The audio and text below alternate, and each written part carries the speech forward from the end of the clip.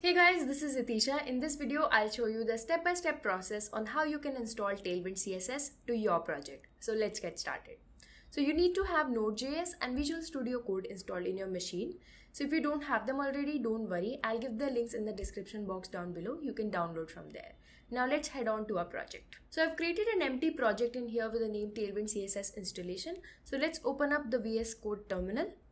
As the first step, we need to initialize this project. So I will write the command npm init-y. This will create our package.json file. So we also need to create a public folder wherein we will be storing our index.html and our CSS file as well. So let's create our index.html file. We can write the command exclamation and hit enter. This will create a boilerplate HTML code for us. You can give the title whatever you want. So I will give the title as Tailwind CSS installation and save it.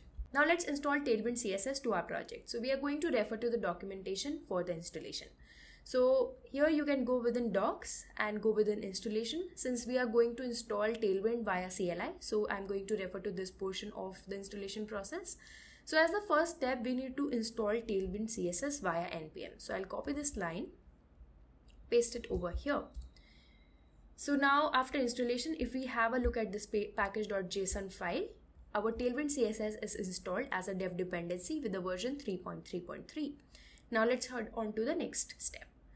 So as the next step, we need to initialize Tailwind CSS so that this tailwind.config.js file is created. So I'll copy this and paste it over here. Okay, so our tailwind.config.js file is created. As the next step, we need to configure our template path. So what does that mean? So we need to specify in which all files and folder we are going to use Tailwind. So for that, we have to write the location of our files and folders within content. So I'll copy this and paste it within content. So as I've told previously also that we are going to store our index.html file where we will be primarily using Tailwind CSS utilities. So I will write public here instead of source. This star specifies that if there are any subfolders within the public folder, it will find for HTML and JS files in there as well. But since we don't have any JS file, I can remove this from here and I don't have any subfolders as well. So I'm going to remove this as well and save. So before proceeding with the next step, let me explain you how Tailwind CSS works under the hood. So first we create an input file where we import all the Tailwind styles, and here we can also write our custom CSS as well. Then what Tailwind does is it processes this input file using a Tailwind script, convert the Tailwind styles into vanilla CSS and stores this in an output file. So that output file is being used in our index.html file. So whenever we make any change in our input file or use any of the Tailwind utility classes in our index.html file, we have to run this Tailwind script to process and reflect those changes in our style.css file. So now as the next step, we'll create that input.css file. So I'll copy these 3 lines from here, go back to my project, create a new folder, let's call it source. Within it, I'll create a new file, input.css, and paste those 3 lines. Let me explain you what these 3 lines are doing. So this @tailwind is nothing but a directive which is telling the CSS processor to insert the Tailwind's base, components and utility styles into our CSS.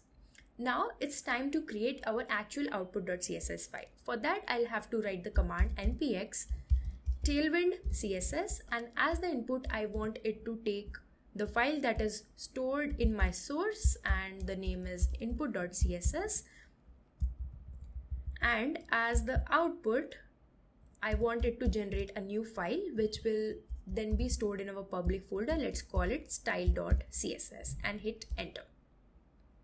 Okay, now you can see our style.css file is created. But as I've told previously also, whenever we make any changes to our input.css file or say add any Tailwind utility classes in our index.html file, we have to rerun this script again and again. So for that, what we can do is we can instead add a watch flag so that whenever we make any changes to our input.css file or say add any utility classes, we don't have to write this script again and again. This watch flag is going to look out for changes and rerun this Tailwind script again automatically. So you can let it run in the background. Also, there is one more thing.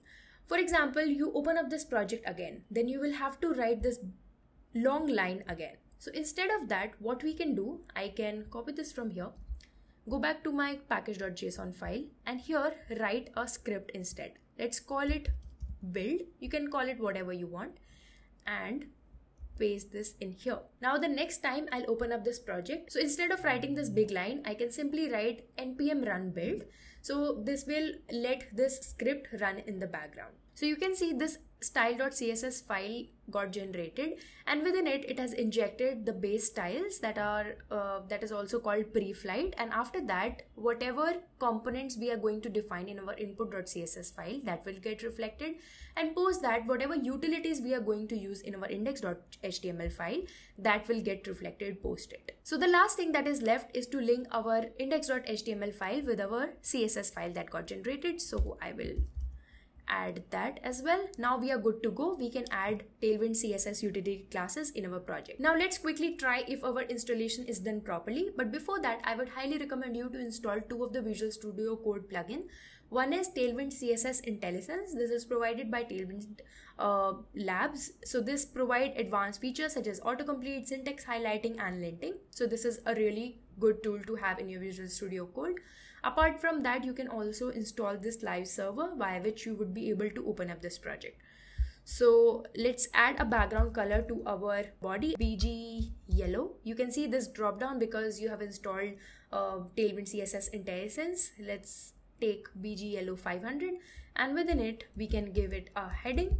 Let's call it Tailwind CSS installation, and we can give it a class as well. Let's give a text color to it.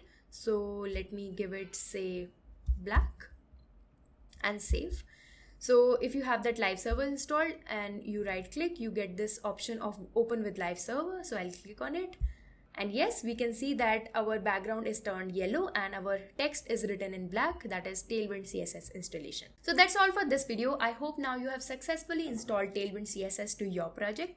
And if you're using any frameworks, say React.js, Next.js, or any other, the steps remains almost the same, but there is some slight difference. So if you want, I can make a separate video on that. Do let me know in the comments. And if you like this video, do hit the like button down below and subscribe to this channel for more such content in future. See you in the next one.